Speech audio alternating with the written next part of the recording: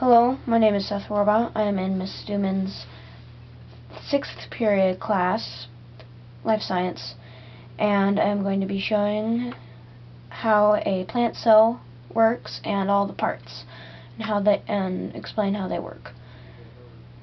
So this is the nucleus, which contains the nucleolus and chromosomes, which are DNA, and then the outer layer, which is the nuclear envelope.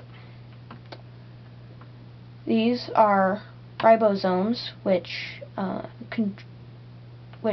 produce the proteins the cell needs to work. This right here is the ER, or the endoplasmic reticulum, which is the assembly line of the cell or the nucleus, and this is the Golgi body, which is basically the place where proteins are packaged and prepared to be sent out of the cell to the cell membrane and the cell wall. All these organelles, which are the ribosomes, the nucleus, the endoplasmic reticulum, and everything else, sits in the cytoplasm, which is what this is. And under here in the cytoplasm are the chloroplasts, which give plants their green color, and then there's these mitochondria,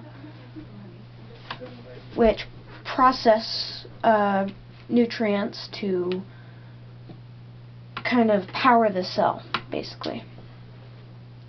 There's another one over there. This is a lysosome that I'm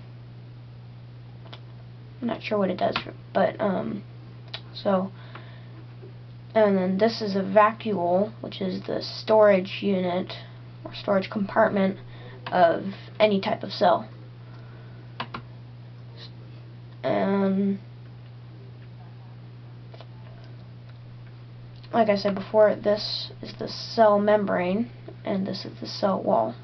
Cell wall, which is not alive, but the membrane is, still allows things to pass through it, just as the membrane does. And that's pretty much it. Thanks for watching.